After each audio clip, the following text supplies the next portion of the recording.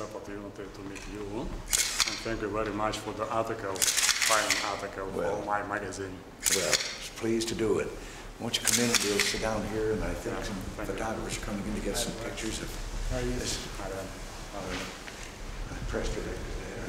There's the chair.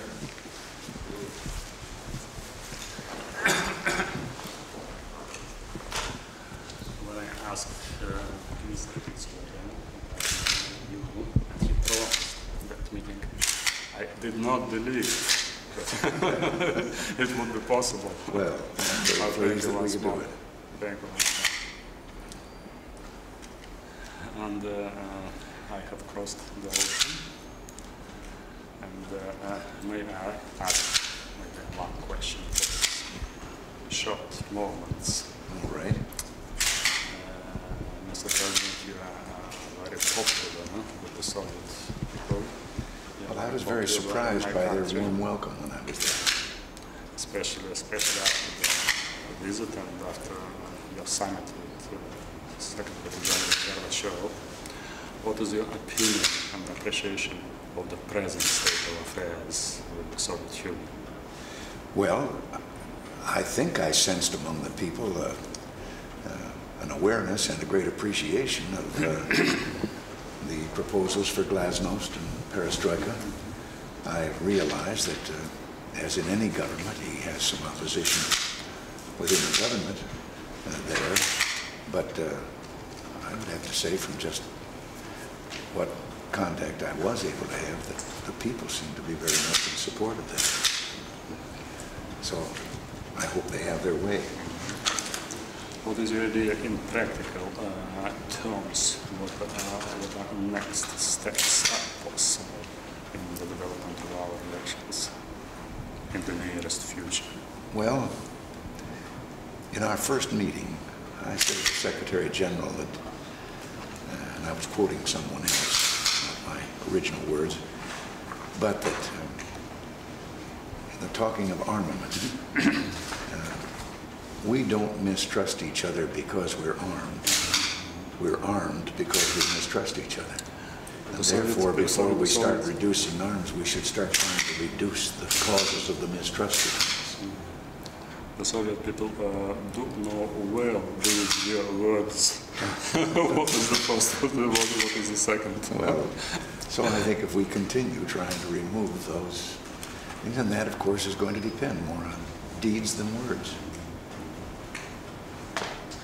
Boris, we're going to go on to the President has another meeting, but we're glad you could. Yeah. How are you? Good to see you. Like some of my commission members too. Nice to see you. Former governor. Second time we've got you. Yeah, that's Jerry McDougal. Hi, how are you? That's Joe Beard. Nice to see you.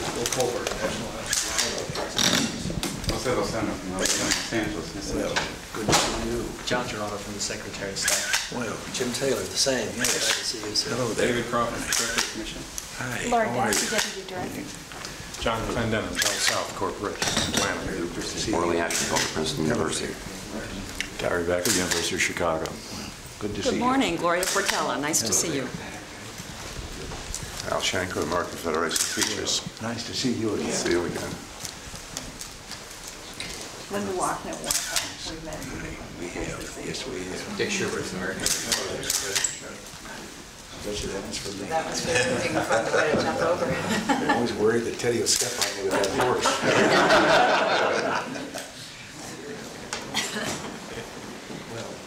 Well, I guess we'll have to remain silent here or small talk for a minute before we get underway because the photographers are going to come in and get some pictures of all of this.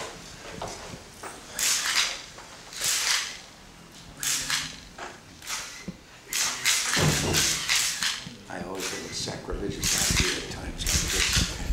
And that is that one about supposedly what the Lord said at the Last Supper.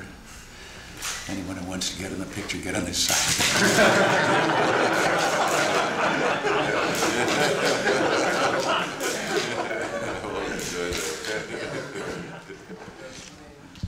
Didn't you also say that you should always be on the right right-hand side, because when you look at a picture, people read left to right, so if Oh, you're on the right, well, is that that was, another one of yours? that was one of my first acting lessons in Hollywood when I got there. And sometimes at a social gathering or something, there'd be a group of picture celebrities and the camera would line them up and everybody kind of tries to get in the middle, except one.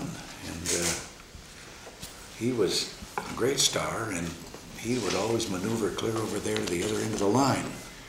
And I couldn't resist, and I asked him one day, I said, why do you do that? You're a big star, so forth. He says, nobody reads the entire caption, but they all read beginning from left to right.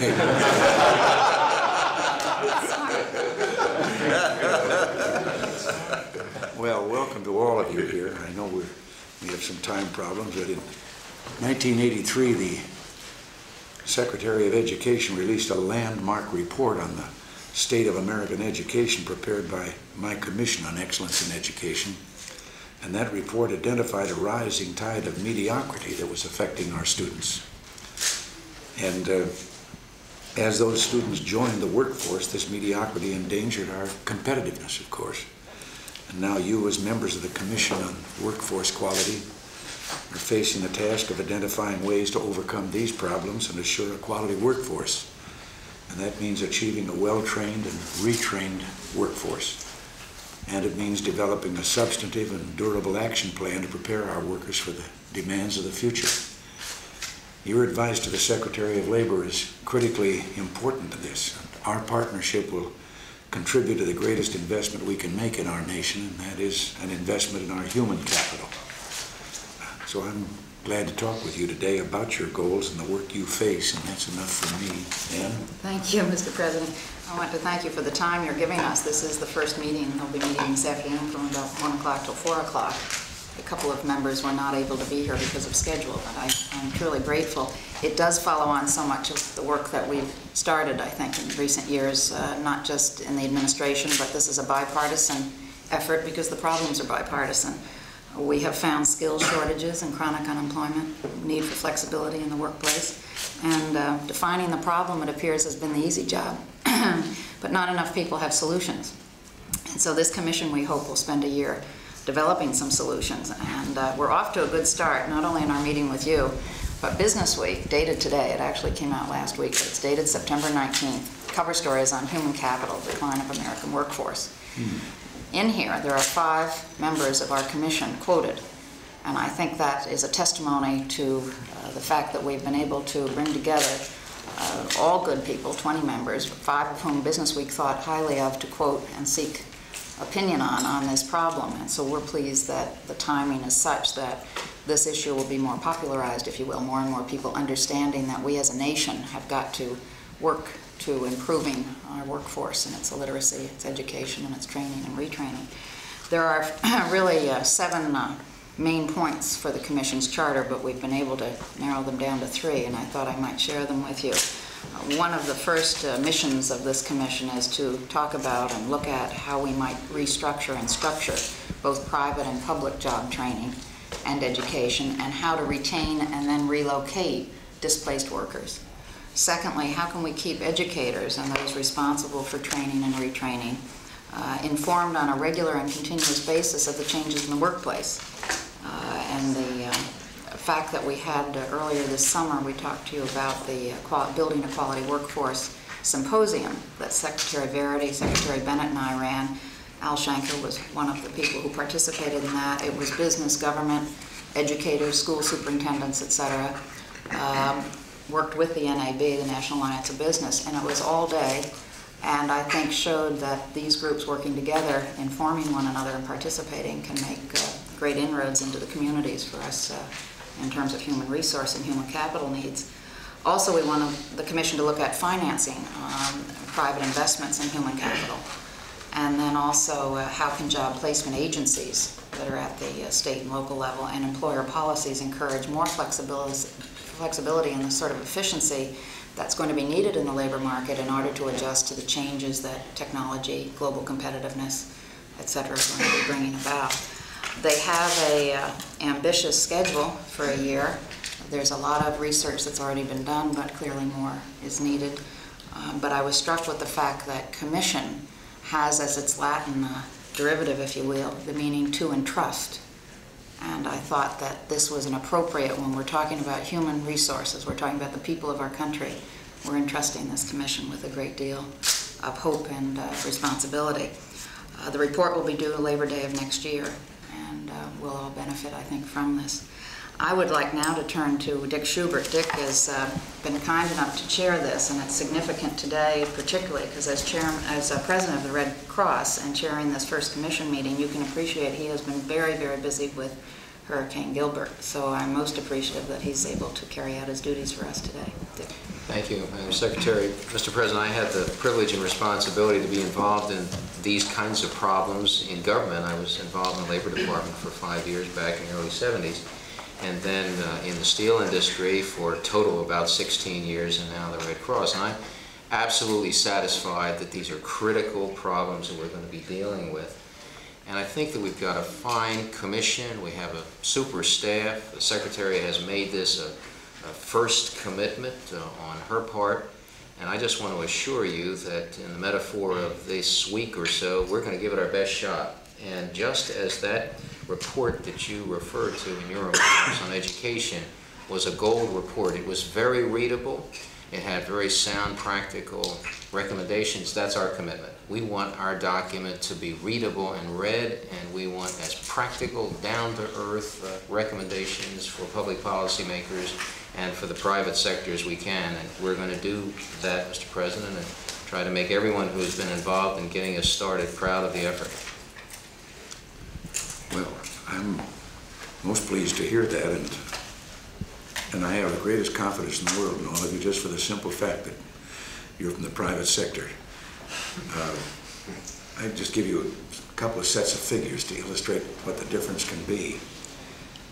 I discovered years ago a job training program, government run and managed and all, that trained supposedly 5,000 workers in less than a year at a cost of $50,000 per trainee. And then the one comparison that I have is that program subsequently that we've had of a job partnership with the private sector in training, in which 70% of the people have obtained jobs, and it certainly didn't cost any $250 million for 5,000 employees as the other one did. And we know the great need right now with all the gain in jobs and everything. I've gotten in the habit on Sunday of counting the pages in the help wanted ads, in the Washington Post. Sunday's the day when that's where they're there, and how we even talk of having an unemployment problem when yesterday there were 70 full pages of help wanted ads here in this Washington paper. And I know when I've been on a weekend in other cities, I've gone out of the way to look at their paper and see the same. It's the same all over. Now that doesn't mean that there is a lack of people. That has to mean that there are a lack of people trained for what those employers are looking for. And it's been running about that much for the last year or two that I've been. That's a new hobby of mine. Well, we know that in our Workforce 2000 report, which Pat certainly was involved in, and others, there were, we can offer a job, we think, by the year 2000 to everyone who wants one, if they're prepared. And that's why we have, from Al Shanker in education through many of the people here who've dealt in training programs, what the role is if government and business and educators have to work together to sort of pull us out of this mess we're in, you might say. I'm getting a signal that I'm due someplace else. I have to find that fellow that keeps telling me what I'm going to do every 15 minutes. One of these days. Thank you so much, Mr. Well, President. it's good to meet all of you, and thank you all for what you're doing. Thank you. I'll let you know how it goes. Thanks a lot. Appreciate it. Good to see you. Thank you all. Thank you. Thank you, President.